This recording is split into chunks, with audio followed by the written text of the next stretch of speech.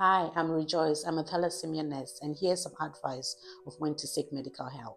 Please contact your sickle cell and thalassemia unit if You have a fever, as this could be a sign of infection.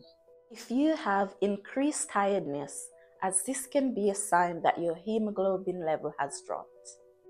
You're passing dark urine, having back pain, you have jaundice or have a fever, as this is a sign of a delayed transfusion reaction. Low or high blood sugar if you have diabetes.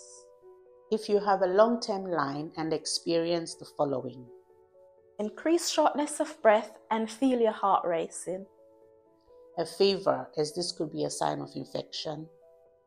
Or your line falls out and becomes loose. Your line site appears red and becomes swollen.